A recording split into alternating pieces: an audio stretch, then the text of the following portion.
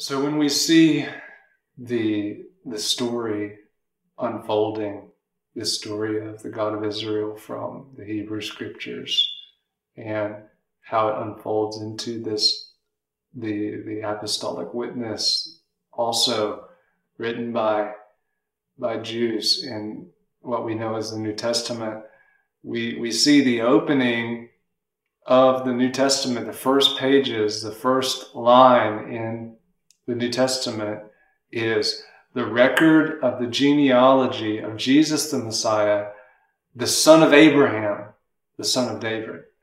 And so when we begin to see that, we see this emphasis on this man is the son of Abraham. And if he wasn't the son of Abraham, no matter what he did in his life and what he accomplished, he would not be considered to qualify for the fulfillment of God's purposes and plans.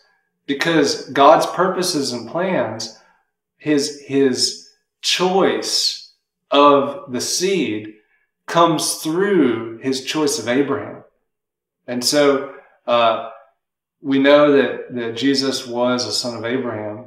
He wasn't ethnically any other group. He's not Chinese. He was not, from South America or African or whatever it is. He's not American.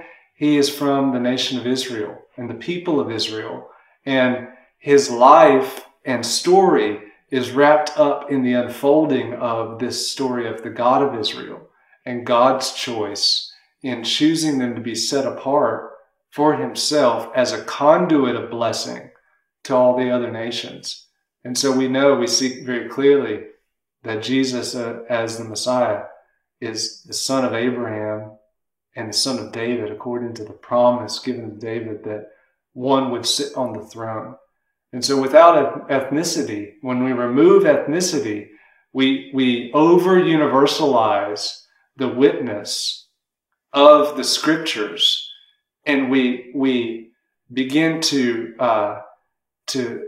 move off of the storyline and the testimony that has been laid out prior to that point.